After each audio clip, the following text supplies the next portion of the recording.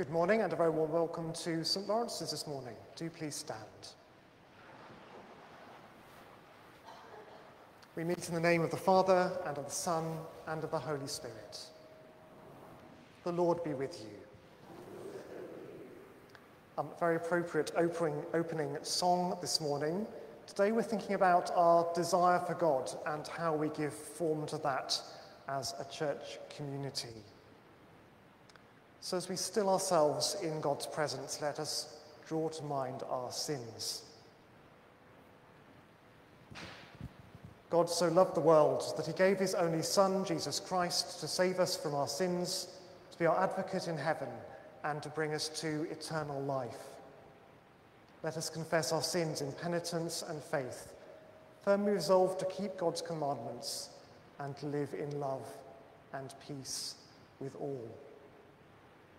Together we say, Almighty God, our Heavenly Father, we have sinned against you and against our neighbour, in thought and word and deed, through negligence, through weakness, through our own deliberate fault. We are truly sorry and repent of all our sins. For the sake of your Son, Jesus Christ, who died for us, forgive us all that is past, and grant that we may serve you in newness of life, to the glory of your name. Amen. Almighty God, who forgives all who truly repent, have mercy upon us, pardon and deliver us from all our sins, confirm and strengthen us in all goodness, and keep us in life eternal, through Jesus Christ our Lord. Amen. We say together the words of God's praise in the Gloria. Glory to God in the highest, and peace to his people on earth. Lord God, heavenly King, almighty God and Father, we worship you, we give you thanks. We praise you for your glory. Lord Jesus Christ, only Son of the Father, Lord God, Lamb of God, you take away the sin of the world. Have mercy on us. You are seated at the right hand of the Father. Receive our prayer. For you alone are the Holy One. You alone are the Lord. You alone are the Most High, Jesus Christ, with the Holy Spirit, in the glory of God the Father. Amen. Let us pray. Almighty God, you search us and know us. May we rely on you in strength and rest on you in weakness, now and in all our days, through Jesus Christ our Lord. Amen. Jane is going to read our first reading. Do please be seated.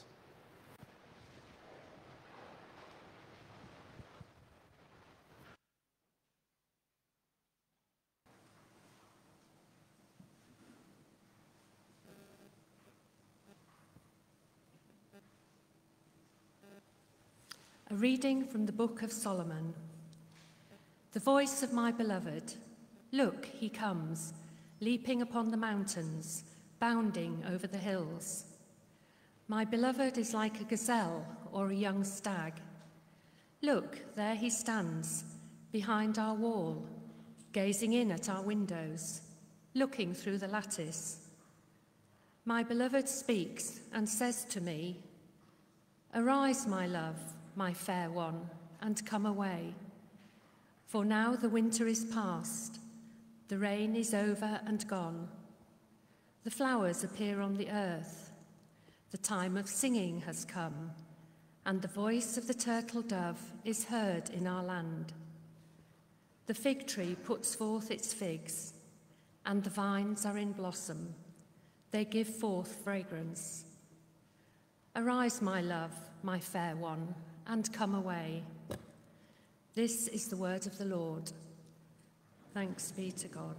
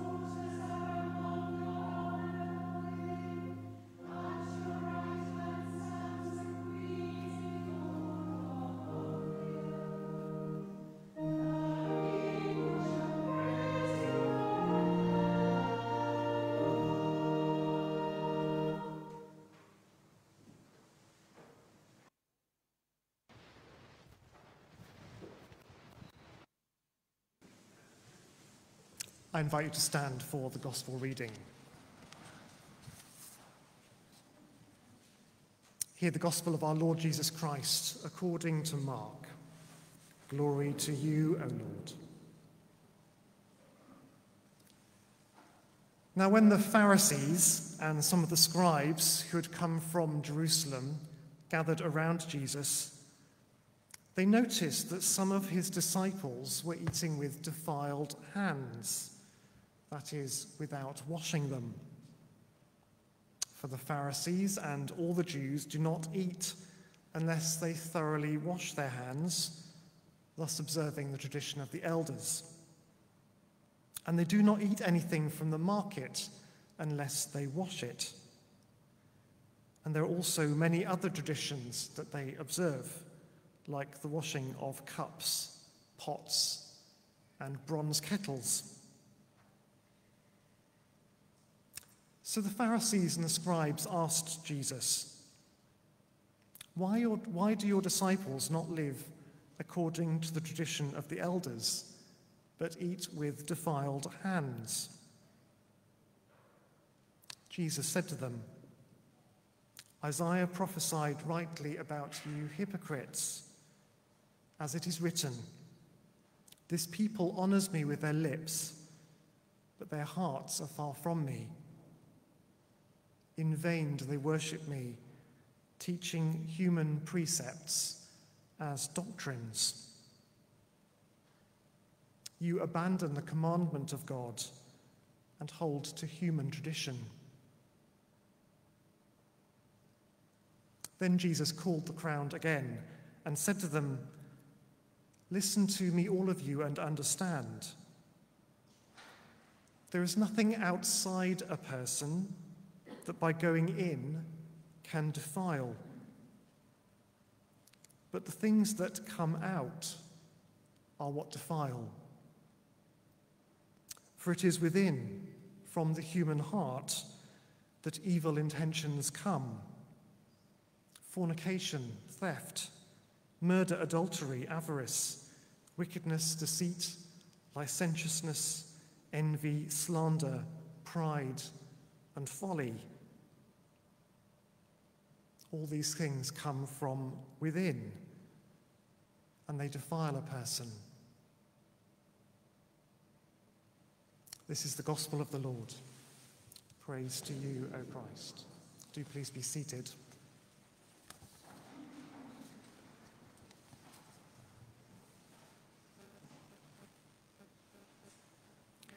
Commentators over the years have struggled to know what to do with that beautiful first reading we had, that love poem about a woman for her lover.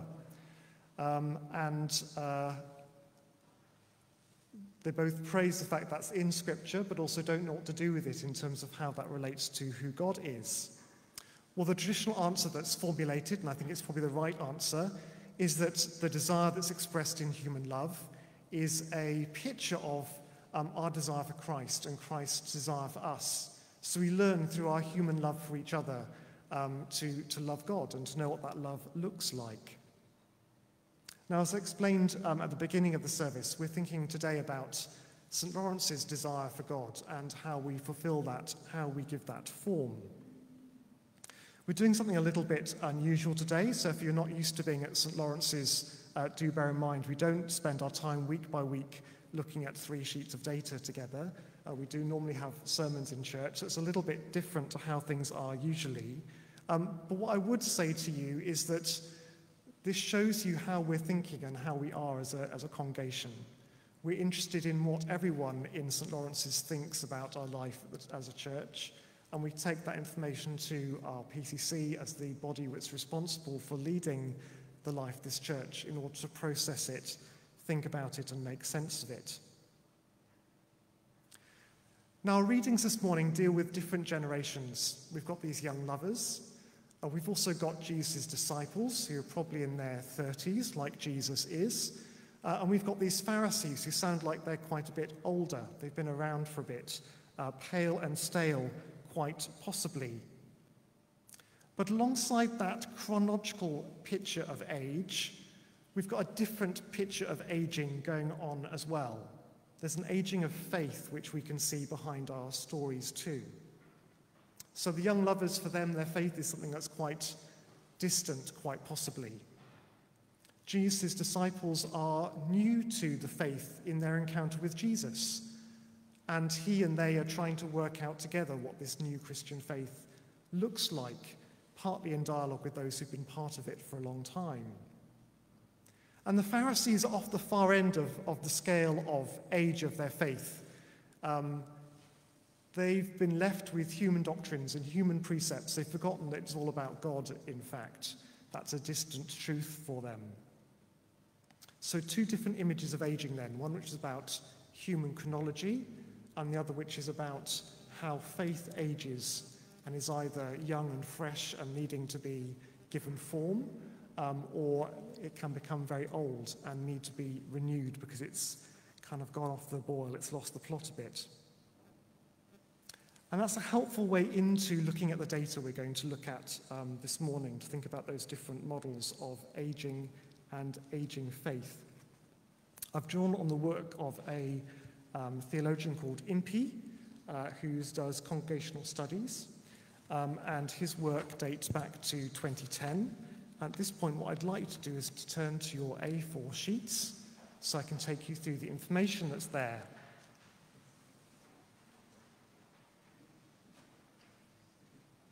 If you don't have one, do you want to stick a hand up so that someone can bring you one?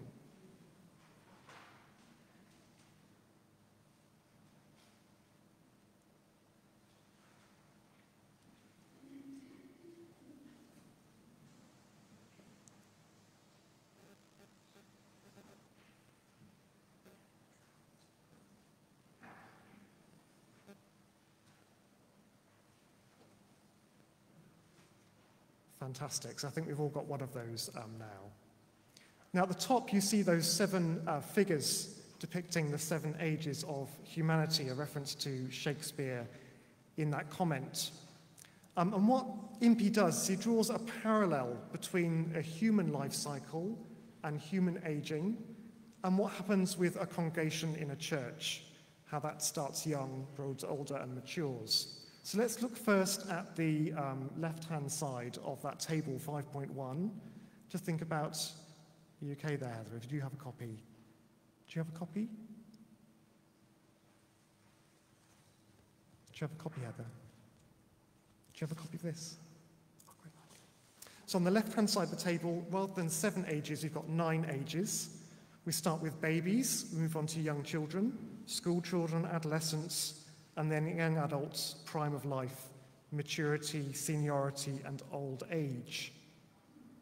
So that's the picture that Impey's drawing on, which he then applies to a church congregation and what happens there. So there he starts with a brand new church, the founder's baby. So for St. Lawrence, that was back in the 1920s, 1930s. Finding our feet when the church is still dependent on its founders for encouragement and shape, then learning its tradition, being dependent on teachers for its knowledge and know-how, but then starting to mature, wanting to take responsibility, the congregation wanting to take responsibility of itself as part of the church community, and desire then to move on from what's been inherited. As it approaches maturity, it then explores possibilities and chooses priorities within its life. Before then, at step 6, everything's up and running, and there's a sense that we've arrived, a sense of satisfaction. Decline is fast on the heels of that. So despite 7 being described as established, a mould for others, you'll note that it's even at that point that complacency starts to creep in. Rather than the decision-making being shared, it starts to be pooled in a smaller group of people who become the aristocracy. Step 8 is going stale, and again, small group of people making decisions at that point. But what distinguishes that later stage is the idea that there's lots of work that needs to be done and there's no one to do it. So the aristocracy are complaining about the fact that no one's stepping up to help them. Before then, finally, stagnation. when nothing much happens and the church is closing down or hanging on by its fingernails. So if you turn over the page, you'll remember we did survey work back in April, and the PC has now had time to look at that survey work and digest it. And as we come into the autumn, we've got a couple of congregational meetings set up to help us to process and do some work off the back of this. So I'm wanting to use this Sunday and next Sunday to take you through what we've learnt from the census data. So the top top table, plots out how people voted in terms of where they thought St. Lawrence's was on that 9-point age scale, with 1 being brand new and 9 being stagnation. Now you'll see there are 2 clusters where the numbers go up a bit. The first is number 5, and the second, where there's a larger pool, is 7 and 8, so the established and the going stale. And for those, we've got 22 people who voted for number 8 and 18 people who voted for number 7. And the largest peak after that is the number 5 data, which we had 11 votes for. So again, just to remind you, the number 7 is when complacency starts to creep in and decisions are made by the aristocracy. And number 8 is when there starts to be a lament that others are not stepping up to do the works that need to be done. Now, as we start to process that information and make sense of it, of what you've said, I want us to think about this life cycle of a congregation in terms of dependency in the first instance. And that dependency, it's helpful to think about dependency in terms of the number of people who are contributing to the church's life and the number of people who are dependent upon others within the church's life. Now again, the easiest way into this is to think about age profile. So the net contributors on this central table are those who are in maturity, those who are in the prime of life, young adults and perhaps teens. Whereas those who tend to be dependent are babies, young children, school children, seniors, and those in their old age. What I've done underneath that central table is to plot out the age profile of the congregation, and you'll see I've split that into 3.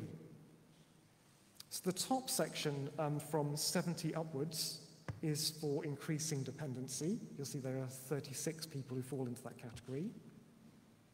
Those who'd normally be in the net contributors bracket, I've put between being 20 and 69. And those who are young and dependent, there are 37 of those.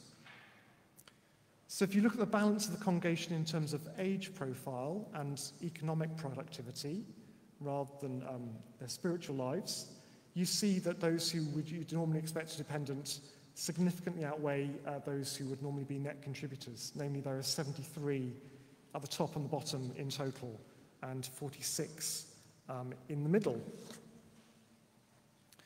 Now let's move on from thinking about net contributors to thinking about a mixture of impetus and inertia within a congregation.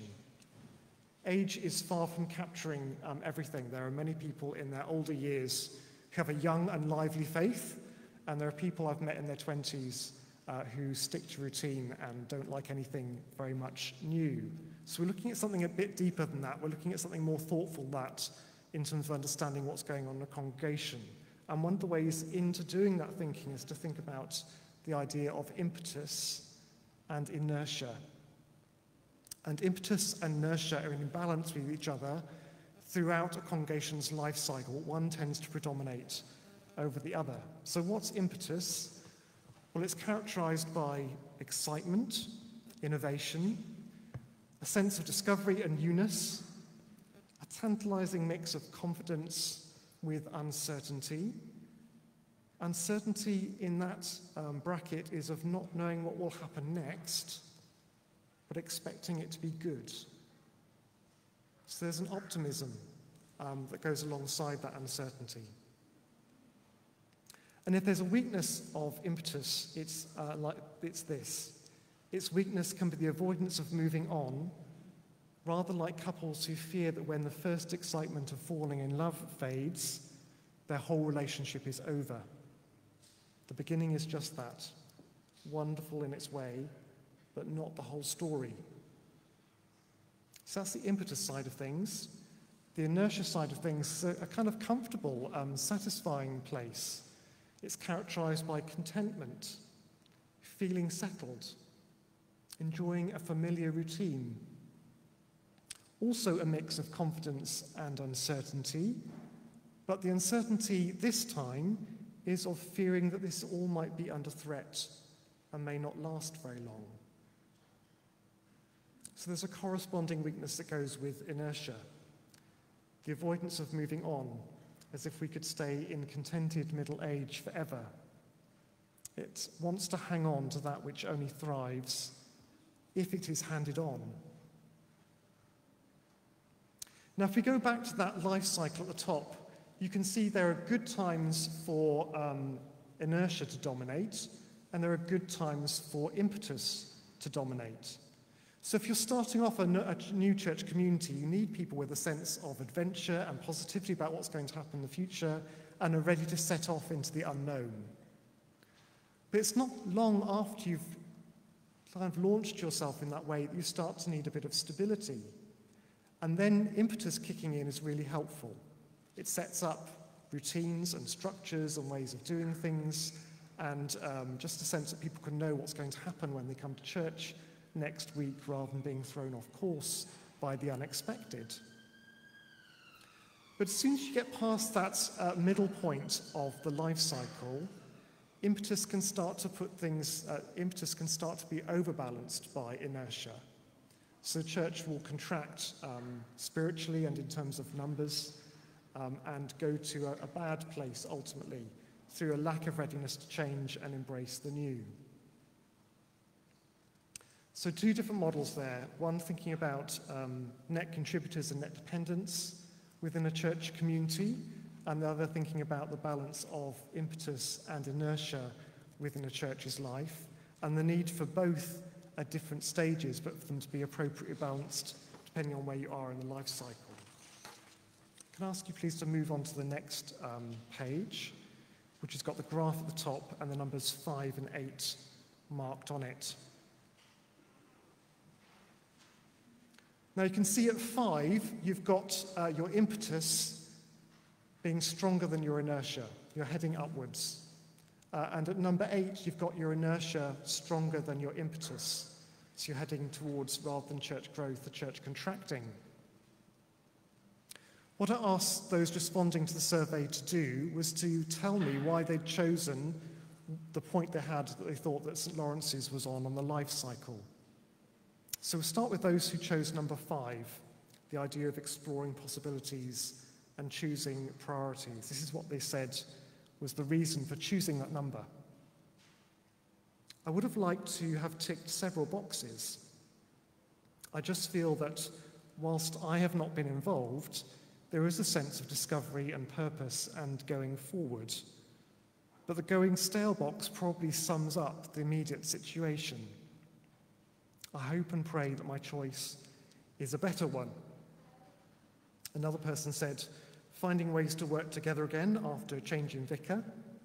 Another person said, have answered because we are in process. Otherwise may have answered stagnation. And then the last one, I feel that our current interim vicar and a good vicar to follow him, with our current interim vicar and a good vicar to follow him, we can progress in settling to know God better and caring for each other and the wider community. So that's what the people who chose exploring possibilities and choosing priorities said was their reason for doing that. If we turn to number 8 and to the going stale, this is what those people said by way of why they'd chosen that option. We need to embrace new ideas. We got too comfortable. We should not be afraid to try new things. A mix of tradition and modern can work well together.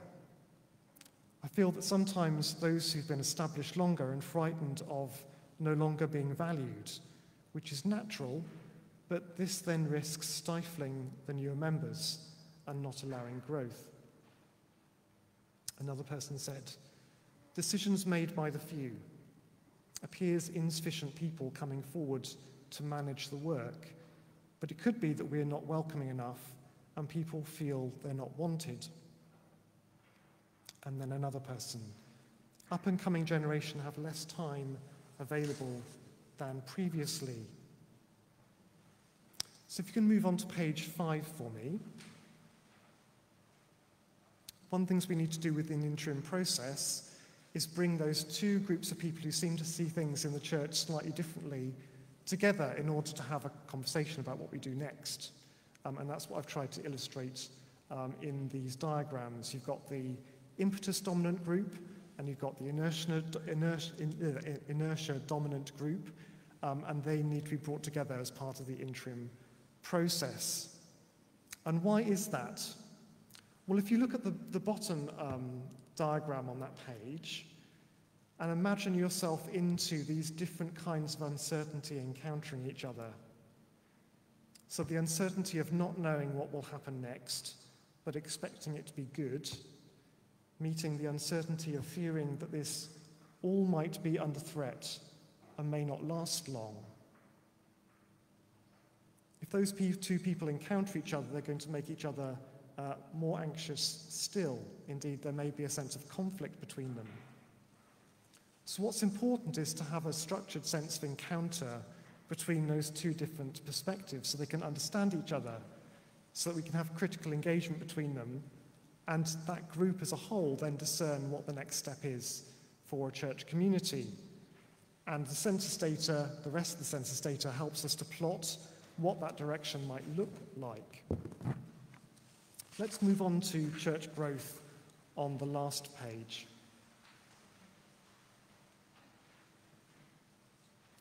Now, it's possible for a church congregation to hop off of that life cycle curve potentially at any point. So there are two different possibilities to that which are considered here. The first is, and in some ways, if you're running a business, this would be the ideal point to hop off and grow even more, is when you get to your peak. So you continue to grow and grow and grow. Now, in reality, that's not possible for most churches. It might be possible in a particularly large church or a youth or university church because of the large resource pool that they have. Now, there's a downside even with that approach in that the congregation might never mature, or you might end up with parallel congregations in that point. So most congregations tend to have a period of decline before they then have an upward tick of growth. And that largely reflects that most parishes have limited resources, and those resources therefore need to be redirected to a new project effectively. So it's usually not possible to meet all of the needs of diversity within a local area, or indeed all of the diverse needs within a congregation. Choices need to be made rather than being able to be all things to all people, hence the need for different views within the congregation to encounter each other and understand each other. There can be loss that goes alongside that decision-making process where you've got limited resources, and it requires wisdom and maturity to engage with that. That really takes us back to the point we started at, and the idea of our love for God and God's loves for us. When God calls us to wisdom and maturity in the context of change, we're working out how to express our desire for God in new ways, as well as learning more about what God wants for us in life and his call for us to be mature in life. So that's an overview of the census data on where you think the church is in terms of its life cycle and what that data means. Next Sunday, I'm going to talk to you about some of the other census data, which gives us a sense of the direction you think St. Lawrence's should move in next, and the kind of outlook the congregation has as a whole, the way you think about your faith and the way you think about the world that we live in. That's the next step to us then focusing in on what our future together might look like. So do please put in your diary next Sunday at 2 p.m. to think about who we are today. And then on the 3rd of October, the month afterwards, thinking about those around us. How do we relate to and engage with the community that's around us? How do we think about their needs and think about how we engage with those? This is all about responding to God's love and our desire for God being expressed in a way which responds to him.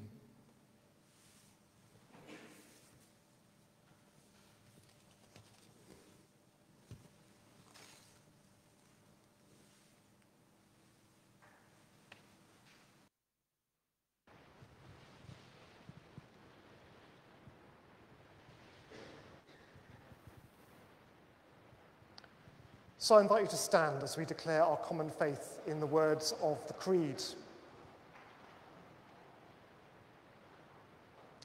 We believe in one God, the Father, the Almighty, maker of heaven and earth, of all that is seen and unseen. We believe in one Lord, Jesus Christ, the only Son of God, eternally begotten of the Father, God from God, light from light, true God from true God, begotten, not made, of one being with the Father. Through him all things were made. For us and for our salvation, he came down from heaven, was incarnate from the Holy Spirit and the Virgin Mary, and was made man. For our sake, he was crucified under Pontius Pilate. He suffered death and was buried. On the third day, he rose again, in accordance with the Scriptures. He ascended into heaven and is seated at the right hand of the Father. He will come again in glory to judge the living and the dead, and his kingdom will have no end. We believe in the Holy Spirit, the Lord, the giver of life, who proceeds from the Father and the Son, who with the Father and the Son is worshipped and glorified, who has spoken through the prophets. We believe in one holy, Catholic and Apostolic Church. We acknowledge one baptism for the forgiveness of sins. We look for the resurrection of the dead and the life of the world to come. Amen. Arthur is going to lead us in our intercessions. Please sit or kneel to pray.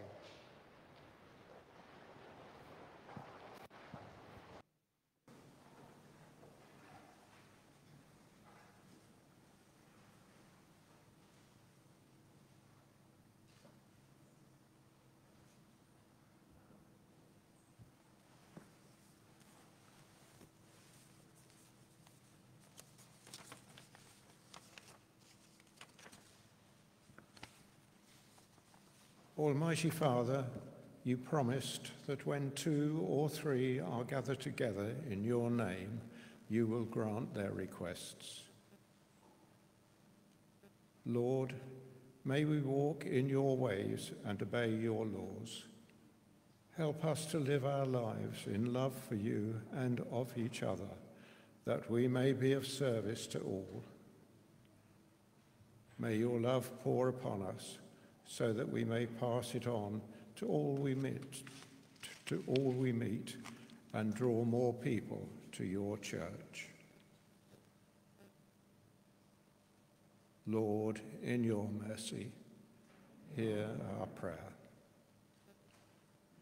Hear our prayer, Lord, for your church.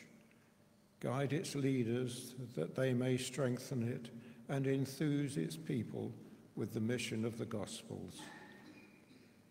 We pray especially for Sarah and Pete, our bishops, for all clergy, and all those who do your work in this world. Guide them, strengthen them, and help them in their work.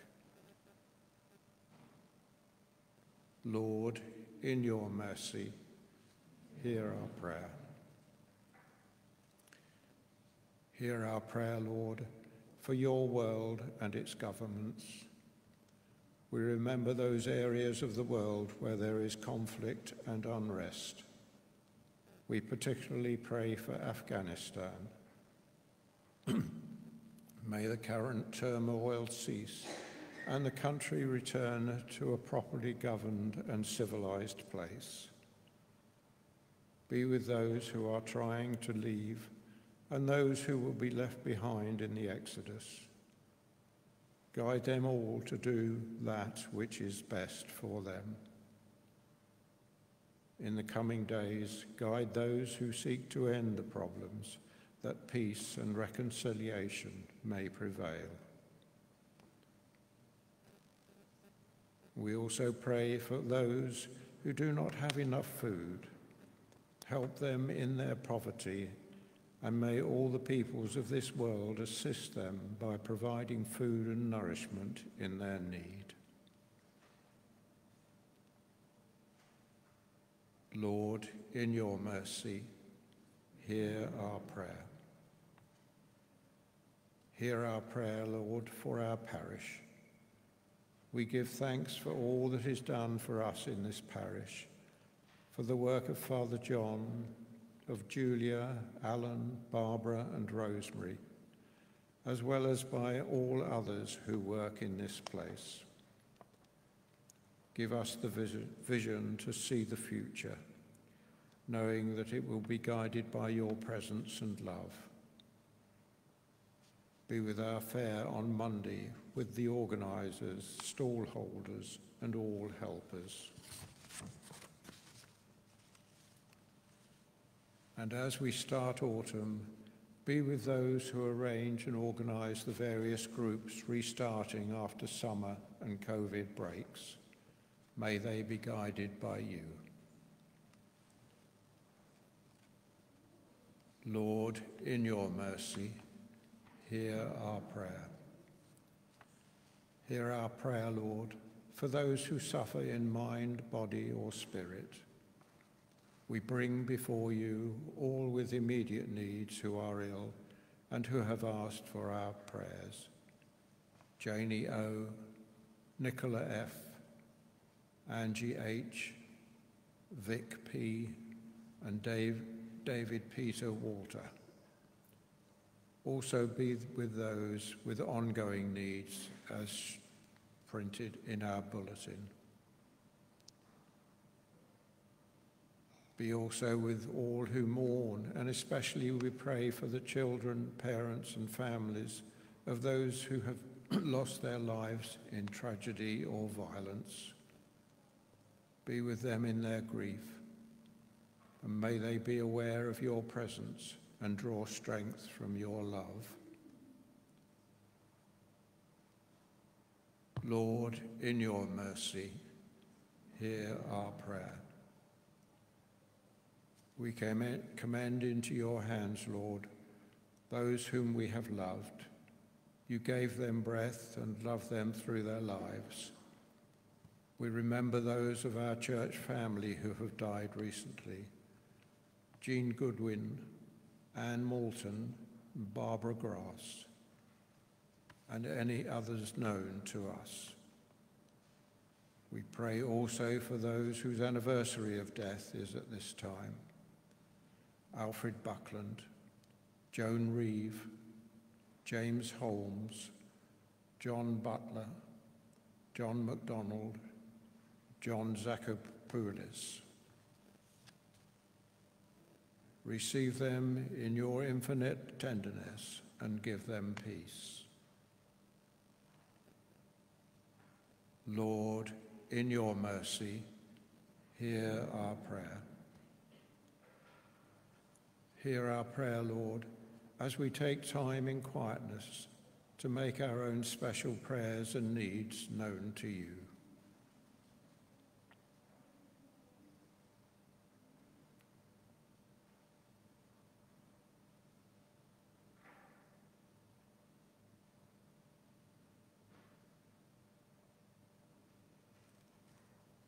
Lord, in your mercy, hear our prayer. As we end our prayers, may we know the warmth of Christ healing us, the eyes of Christ gazing on us, and the peace of Christ shining through us today and evermore. Merciful Father, accept these prayers for the sake of your Son, our Saviour, Jesus Christ. Amen.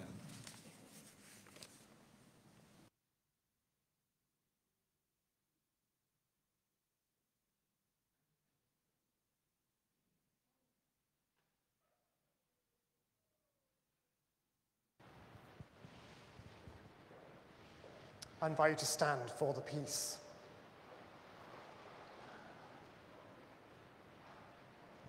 We are the body of Christ.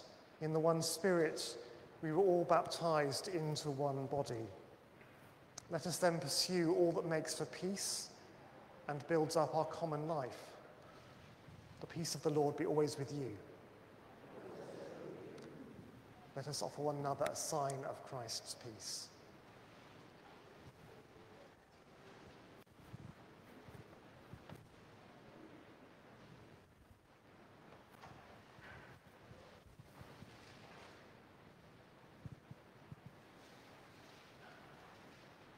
When you have done so, I invite you to be seated.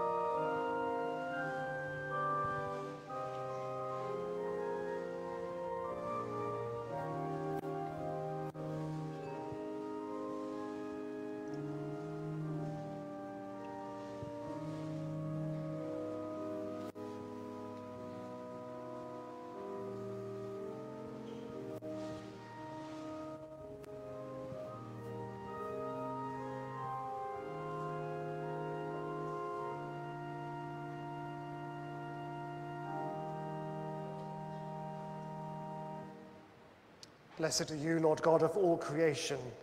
To your goodness we have this bread and this wine to offer. May they become for us the bread of life and cup of your salvation. Blessed be God forever. When it comes to receiving communion, I'd ask you this week to do the same as we did last week, which is to form two lines either side of the centre of the church, and Alan and myself will distribute the sacrament from just behind the altar rail. As you come down, your hands will be sterilised, isn't quite the word, squirted with alcohol gel before receiving communion. Please stand.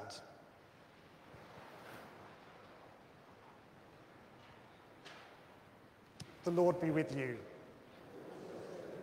Lift up your hearts. Let us give thanks to the Lord our God. Blessed are you, Lord God, our light and our salvation. To you be glory and praise forever.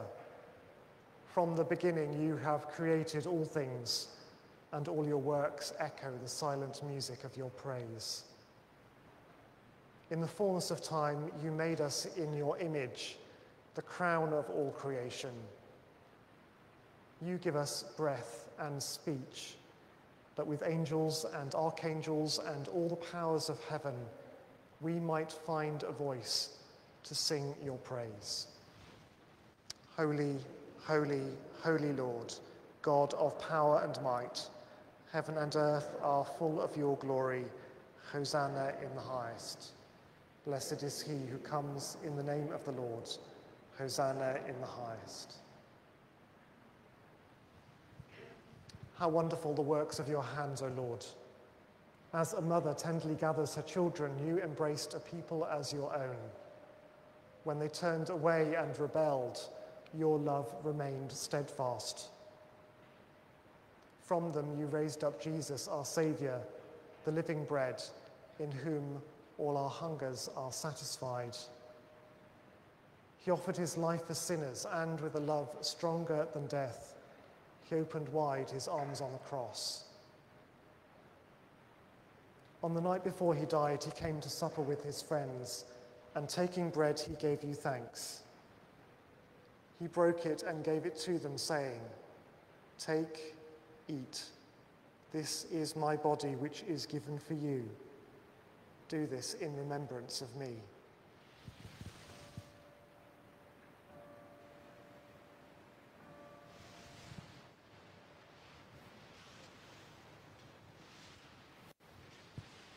At the end of supper, taking the cup of wine, he gave you thanks and said, "Drink this, all of you. This is my blood of the new covenant, which is shed for you and for many for the forgiveness of sins. Do this as often as you drink it in remembrance of me."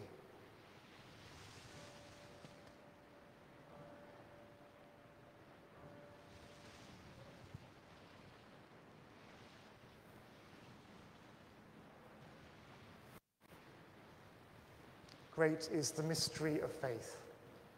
Christ has died, Christ is risen, Christ will come again. Father, we plead with confidence his sacrifice made once for all upon the cross. We remember his dying and rising in glory, and we rejoice that he intercedes for us at your right hand. Pour out your Holy Spirit as we bring before you these gifts of your creation. May they be for us the body and blood of your dear Son. As we eat and drink these holy things in your presence, form us in the likeness of Christ and build us into a living temple to your glory. Bring us at the last with the Blessed Virgin Mary, the holy apostles, St. Lawrence, St. Stephen, and all the saints, to the vision of that eternal splendor for which you have created us. Through Jesus Christ our Lord, by whom and in whom, with all who stand before you in earth and heaven, we worship you, Father Almighty, in songs of everlasting praise. Blessing and honor and glory and power be yours forever and ever. Amen.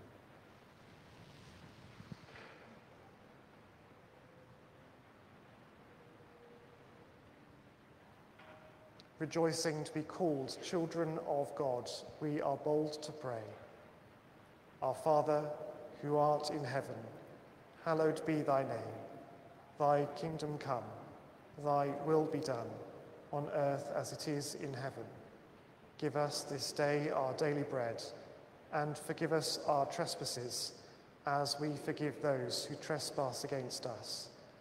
And lead us not into temptation, but deliver us from evil. For thine is the kingdom, the power and the glory, forever and ever. Amen. We break this bread to share in the body of Christ. Though we are many, we are one body, because we all share in one bread. Lamb of God, you take away the sin of the world. Have mercy on us.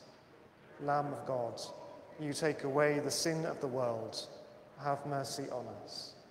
Lamb of God, you take away the sin of the world. Grant us peace.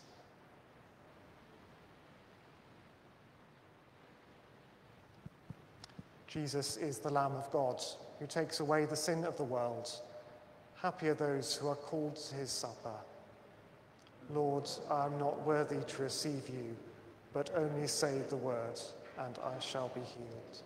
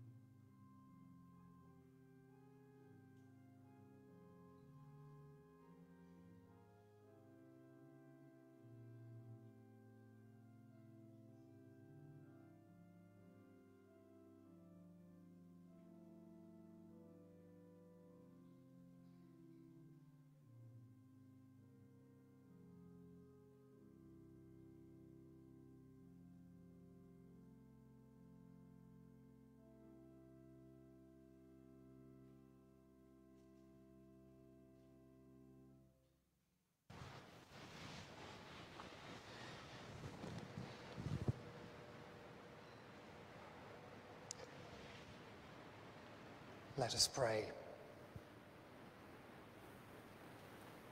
God, our Creator, you feed your children with the true manna, the living bread from heaven. Let this holy food sustain us through our earthly pilgrimage until we come to that place where hunger and thirst are no more, through Jesus Christ our Lord. Amen.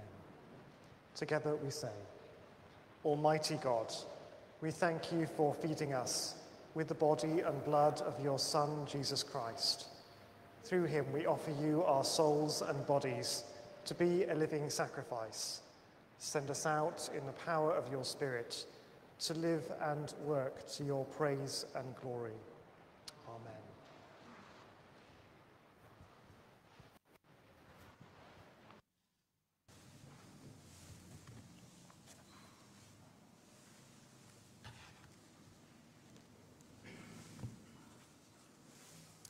Some banns of marriage to publish. So I published the banns of marriage between Benjamin Hammond of this parish and Rebecca Connolly of the parish of All Saints in Garston. This is for the third time of asking.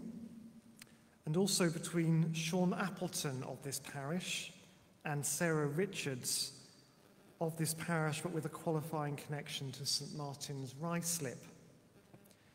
If any of you know any cause in law why these may not be severally married together, you are to declare it. Strike 3, down for 1, and strike 2 for the others. They're getting there. Let's pray for them. Father, we pray for Benjamin and Rebecca, and Sean and Richard, Sean and Sarah. We ask your blessing upon them. And we continue to ask, as they grow in their love for one another, they might grow in their love for you.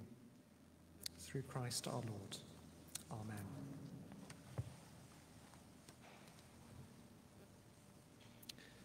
Just a few notices today. Coffee is available online after the service. I would like you to have the congregational meeting next Sunday afternoon in your diaries, please, so we can join together for that. I will be sending a pastoral letter out this week with lots of information about what's coming up over the coming term. Arthur was very optimistic about lots of groups restarting in the autumn, which is great, but we do have limited capacity at the moment. So do take a look at the pastoral letter with regard to what's going on with groups in the autumn. Alpha will be starting next Tuesday, so as before, if you know anyone who would benefit from joining Alpha, please drop me a line. In terms of lifting the COVID regulations, the lockdown, next week we're going to reintroduce singing to this service, which will make masks entirely optional. If you are uncomfortable with that, then do consider coming to the 8 o'clock service, where there'll be more opportunity for social distancing and where obviously there won't be singing. The other thing to flag up to that's coming in the future is the Harvest Festival. I mentioned it last week. That's on the 26th of September. In addition to a meal following a later than usual service, you're asked to bring various items into worship, which we then present as part of the service. Again, information about that will be in next week's bulletin and indeed in the pastoral letter that I'm sending out. Sheets to sign up for the harvest meal are at the back of church and will also be in the pastoral letter. You will not have failed to see the bunting on the way into church. The fair is tomorrow, starting at 10:30, running through until 2:30 in the afternoon. We're still after some cover for some of the slots for the various stalls. So if you do have an hour available tomorrow, I'm going to ask if you have a chat with Sue Cobb, thanks Sue, who will take your name and pass it on to the appropriate authorities to free someone from a stall.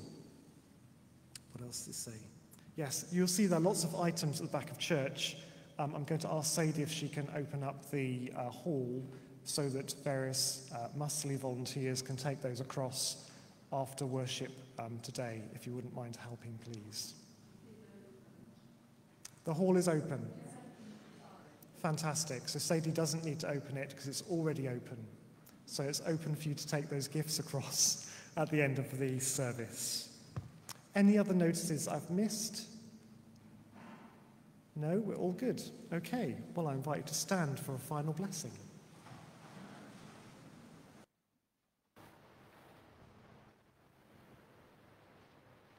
The Lord be with you. God, the Holy Trinity, make you strong in faith and love, defend you on every side, and guide you in truth and peace. And the blessing of God Almighty, the Father, the Son, and the Holy Spirit, be upon you this day and remain with you forevermore. Amen. Go in peace to love and serve the Lord. In the name of Christ.